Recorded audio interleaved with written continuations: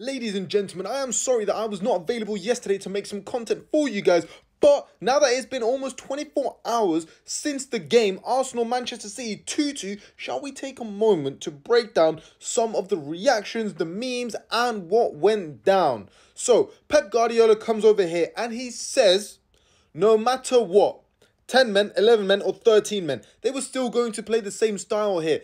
Arsenal, you guys should be embarrassed, okay? Football was created to be played in the beautiful way, not the haram football that you guys play. We knew that you guys were going to come and play 11 players behind the ball. You are the most defensive-sided team I have ever seen in my life. And do you take no shame in that? And my guy Bernardo Silva had to come out and shush those Arsenal nerds, okay? Back in the day, Manchester City had a nice title rivalry with Liverpool. And Liverpool, fair play, every single time that we played them, they actually played to win.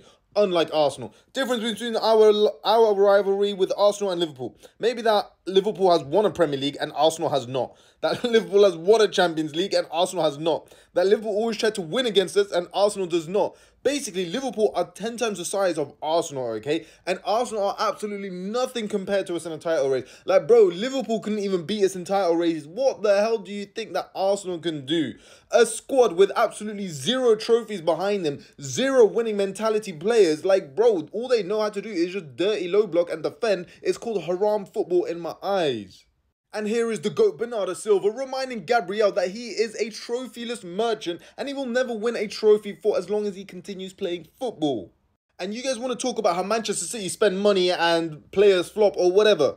Well, hang on a second. Why on earth are there two flops that have nobody has said anything about, bro? They're the first outfield players on record to play 89 plus minutes of a Premier League match and not successfully pass to a teammate. Kai Flop Havertz and this guy, Timber or whatever his name is, bro. Like, why on earth is nobody talking about these flops?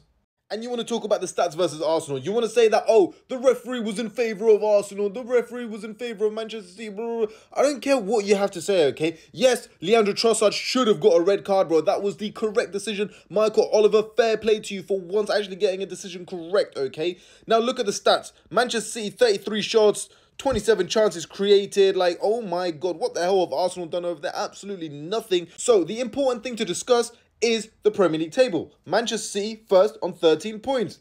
Everyone else is below us. That's all that matters.